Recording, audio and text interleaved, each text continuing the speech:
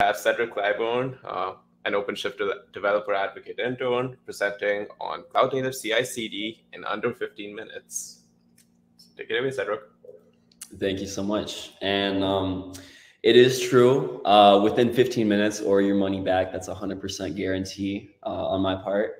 So we'll go ahead and get started here. But I just want to say thank you all for being here. My name is Cedric Claiborne. I'm an OpenShift developer advocate. And I'm here to kind of tell you and give you a little bit of a hands-on intro to cloud-native CI/CD working with OpenShift pipelines. And so how we're going to structure this is we'll start with a brief overview of CI/CD and more specifically what CI/CD is. And then we're going to introduce some OpenShift pipeline concepts. And then we'll actually be making a real-world pipeline right here in under 15 minutes guaranteed.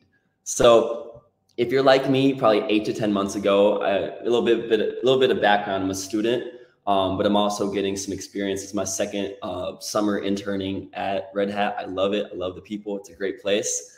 But you're probably wondering, if you were me, what the heck is CI/CD? So I've gone ahead to pull up the definition from the Red Hat website. And I believe it really encapsulates the process of CI/CD. So it's introducing ongoing automation, specifically automation and continuous monitoring throughout the lifecycle of apps, from integration and testing phases to delivery and deployment, the CI part and the CD part. And if we think about it, CI/CD has a few different meanings. It's split up in half. The CI is continuous integration, which is this automated process for developers like us. Think, the building, the testing, the merging process in a GitHub repo that we're used to. I was, 25 minutes ago, just doing this on Jenkins for some of my Java projects I'm working on, which can, solve issues of having too many branches in an app in development at once that could possibly, conflict with each other, things like unit test, all that. The latter part, though, is CD, which refers to continuous delivery or deployment, kind of each get used interchangeably. But what's important to note is this kind of helps illustrate how much automation is happening. So continuous delivery means the dev's changes to an apps are automatically, bug tested, uploaded to a repo, whereas continuous deployment refers to kind of getting that in production much faster. So whereas, people like you and me can access it right after that. So it's that next step and builds upon the benefits of continuous delivery right here in the middle. But let's get to the fun part of what the cloud native version of CI/CD is. So it essentially refers to a few different aspects. Firstly, on the left here, containers. It's got to support apps that run on containers orchestrated by Kubernetes, or in our case, OpenShift. Secondly, it's got to be serverless, meaning it can run and scale on demand without, needing a central engine to maintain that. And then finally, up here on the right, it's built with DevOps practices in mind, meaning teams can have their own delivery pipelines alongside the apps they build without the dependency on other teams, having to wait, things like that. So our CI/CD should be able to perform all of this with this in mind. And you already know, but there's plenty of options for your projects to choose from. For example, Jenkins we use here at NC State University. I have a love-hate relationship with this guy, but at the end, he normally helps me out. But the one we'll be taking a look at today is called Tekton. So it's a powerful and flexible open source framework for creating cloud-native CI/CD systems. Been around for a minute, super flexible, super easy to use, integrates straight into Kubernetes, and allows you to build, test, and deploy across cloud providers and on-premise systems. And so OpenShift Pipelines that we'll be talking about today is this native integration of Tekton into OpenShift. And it introduces a set of tools that are compostable, declarative, reproducible, and cloud native to make building pipelines as easy as can be. So let's quickly go through the building blocks that Tekton provides, also known as OpenShift pipeline building blocks. And see, these are the main concepts that make up OpenShift pipelines. So steps, tasks, and pipelines, they already make up the bulk of our CD system. Firstly, we've got a step, which is a single unit, a single operation that we perform on our code. Say, for example, the unit test on your Python code, which Tekton can perform inside of a container which you provide. So the one that we've got on the top right, that little screenshot, that's building our app with Maven, and the bottom right is going to parse our Python code. So super simple, super basic. You can build upon these. And then secondly, we've got a task. So a task is a collection of steps that we just mentioned. So 1, 2, 3, 4, 5, however many you want, from unit tests to building apps, all those types of things. Tekton runs these tasks in sequence inside of a Kubernetes pod, which in turn can run independent of pipelines.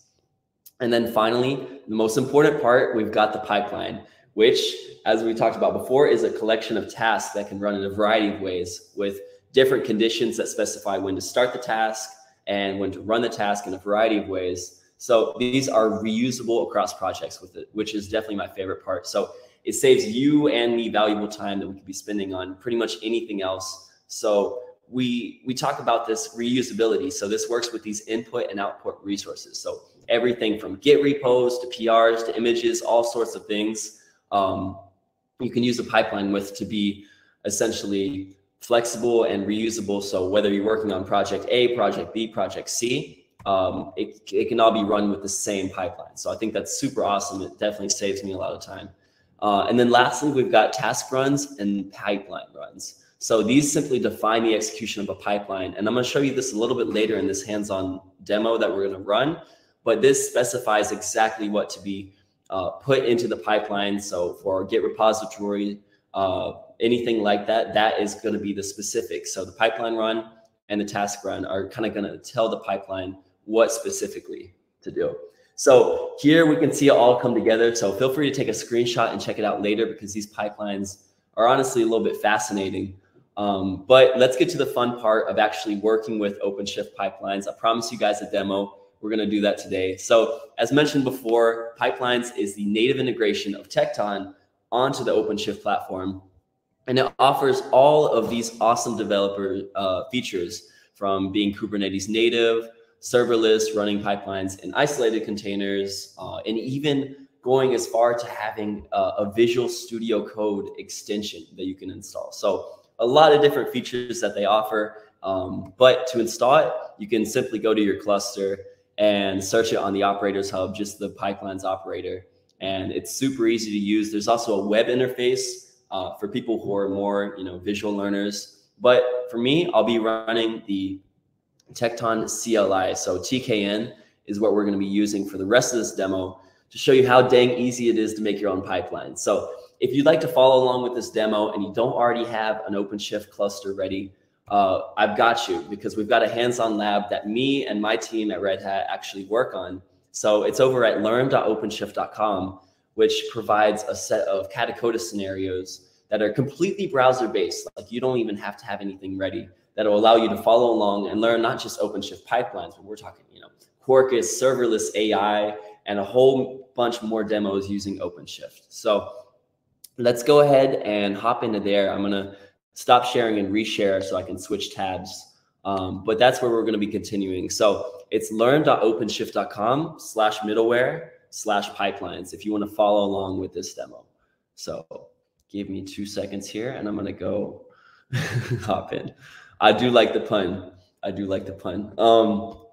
But yeah, give me 2 seconds here and I'm gonna go and share my screen from the learn.openshift.com side. So let's see, that should be sharing right now.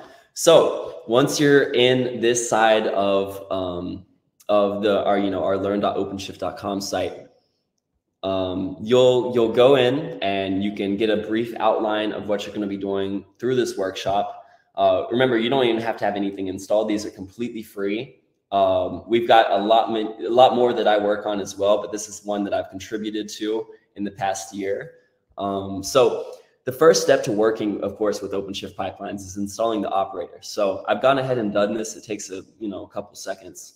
You can either do it going from, of course, the web console, as we talked before, going to Operators Hub and installing through there, or simply with a YAML file, applying that to the Kubernetes cluster. And then you can verify the installation with this quick script that'll run every 5 seconds to make sure you've installed it. So once you've installed it, great, congratulations. Let me go ahead and clear this real quick. Let's see, a little bit buggy. But what we'll go ahead and do from this point on is create a new project. Actually, I might need to refresh the page. I think sharing on Hopin can be a little bit tricky on Chrome. So give me like 2 seconds here. I should still be able to see it. So yeah, as I mentioned before, you've got the outline brief right here, and we'll go ahead and reinstall this real quick, but give us 2 seconds. Sweet, cool. So it configures it for you. There we go, we can type. All right, cool. We'll log back into the cluster and go ahead and install the operator through this super easy OpenShift object. And then we'll go ahead and verify the installation. And so next step, of course, is going to be super easy, creating our Kubernetes project or our OpenShift project. And you can either do this through the console here, through the terminal here, or go to the web console right up here, which will bring you to a new page where you have your own personalized web console that you can use for up to 60 minutes, completely free. Again, you don't have to pay for any of this, which is super cool. Don't tell anybody. But we'll go ahead and create this once the operator is finished installing. But let's take a look here at our first task, which I think is super awesome to see this live. So a task is, as we mentioned before, a series of steps that run in a desired order, doing everything from, you know, a unit test to building something. And we've got pretty much the most basic task that you can see right here, simply, you know, echoing hello world to the console. So let me create this project real quick. And let's go ahead and work with this sample task.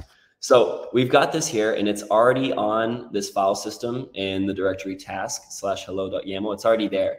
So as you can see, we've got a little bit of data about it. The name is hello for our task. The step is called say hello, just literally running a UBI image and echoing hello world to the console. So all we have to do is use the command oc apply that, and then we can use the command tkn task start to really just go ahead and start this and see it in our console. So it's as easy as that to really get started using these different tasks.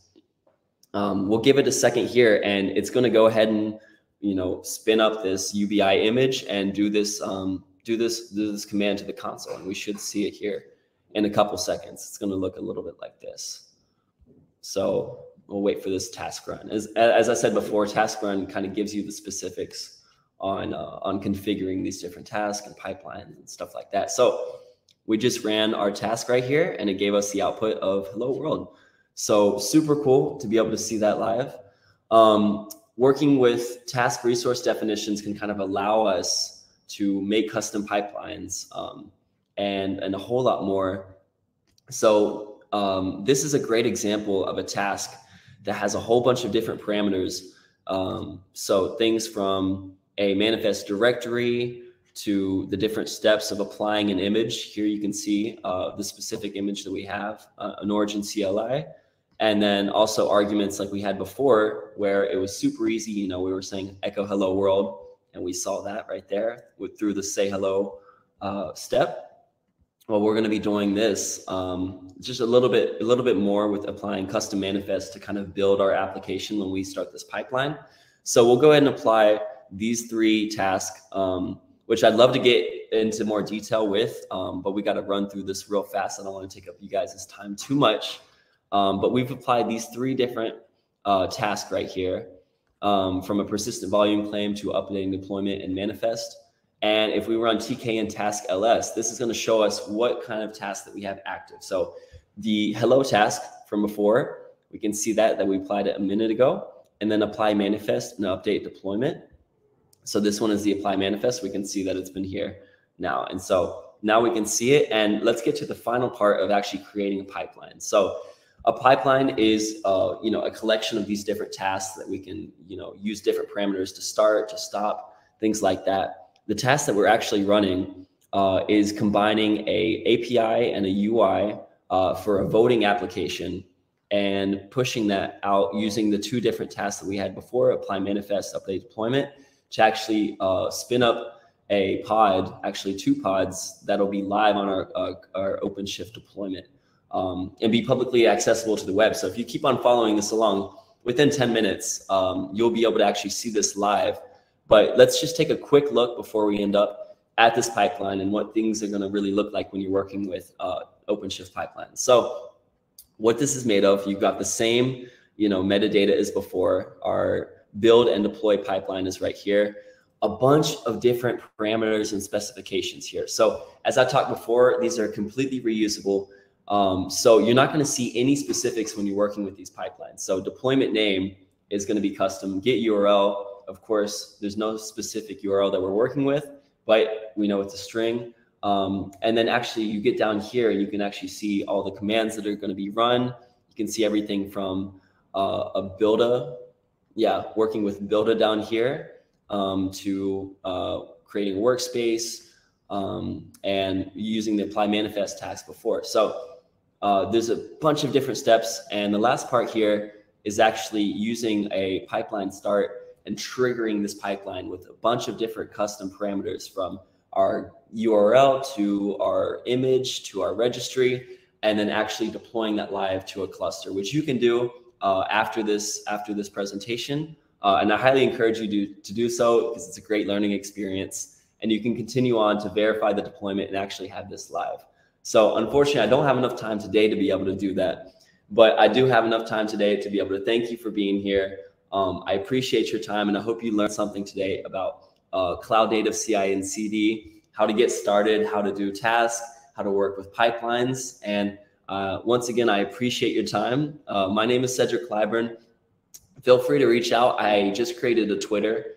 I might be in college, but I'm just not too tech savvy with Twitter. So feel free to follow me. I follow back. See some of my other presentations. I've worked with, OpenShift Pipelines a lot, but other things like Odo. Odo is a favorite of mine, and getting started with work with OpenShift. So I have different presentations I've done on that. But again, thank you so much for being here. My name is Cedric Clyburn, and enjoy the rest of your day at DEF CONF. Woo-woo!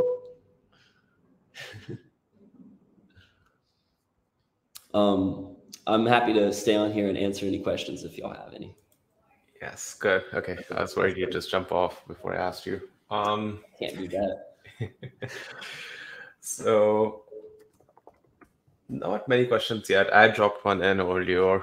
I don't know if this is a freebie or not, but here you go. So can you comment at all on something like Argo workflows versus Tekton pipelines? How do you see them fitting together in like grand scheme of things? Right. Yeah, wait, what was your last question? How do you see how do you see them fitting together in a system? If they fit in at all, do they like compete against each other? So yeah, I've worked a little bit on our workshops that we have with Argo. And I honestly think they're great complementary tools. So I've never used both of them at the same time.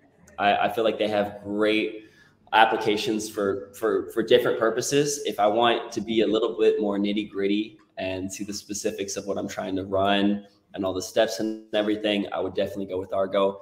OpenShift Pipelines is, more if you like to be a CLI type person, if you like working with, YAML files right in the terminal. I actually was introduced to OpenShift Pipelines first in my, CI/CD journey. So that's what I'm more familiar with. But I think they both have their, distinct advantages and disadvantages. But I'm a big OpenShift Pipelines guy. But, all love. Exactly, right. We're all just trying to solve problems.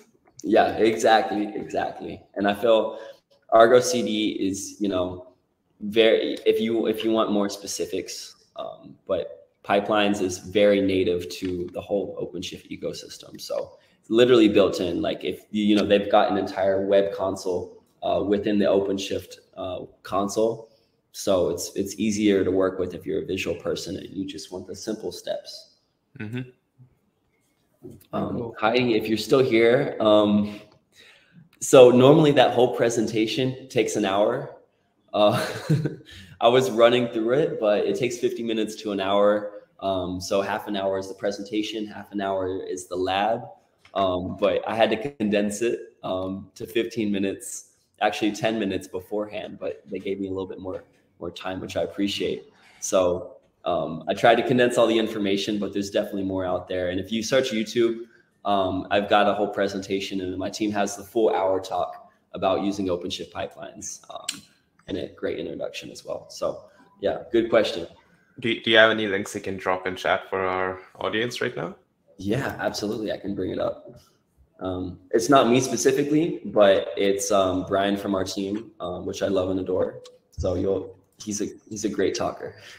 So I'll go ahead and throw that in there if you're still here. Like 2 seconds. Yeah, bro, thank you so much. I do appreciate it. Um,